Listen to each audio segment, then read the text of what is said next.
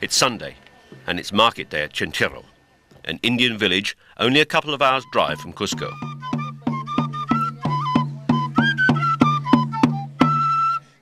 Live Andean music can be heard everywhere, especially if there's a chance of a fiesta.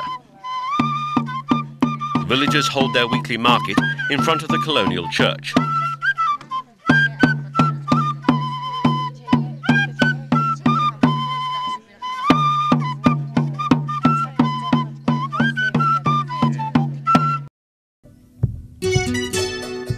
What a reward. That's Kelka Machai Valley down there. Finally, after several hours, Jerry reaches the top. Well, that's the top of the pass. Some 15,000 feet, and it's taken about 4 hours from the valley below. Well-defined Inca path for large parts of the way, but the last few hundred feet was some climb.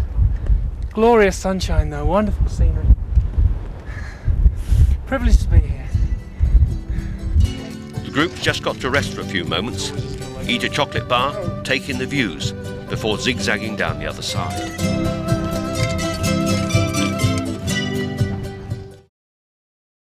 There are in fact two Pisaks. The one colonial and modern lying beside the river, the other an Inca fortress, situated on a mountain spur some 200 feet higher up.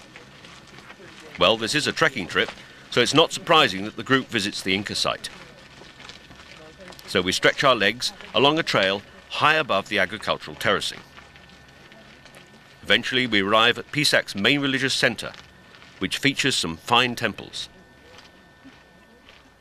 These temples were used in the 15th century to worship the sun god until the Spanish conquest.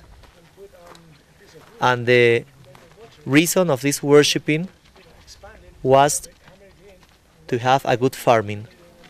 Although this is not one of the established passes that we're supposed to walk over, it feels like a pass today. We've taken 6 or 7 hours to get up here, and there are some magnificent views, but we are suffering a little bit with the hike. Down below me, at about 1,500 feet, maybe 1,000 feet, is the camp, and all surrounding are these wonderful mountains. The camp is Mayuyu, and it's named after the river that comes down from the mountains to the left of me. Magnificent views all round. Shame we've got to go down, only to go up again tomorrow. And not another pass for a couple of days yet.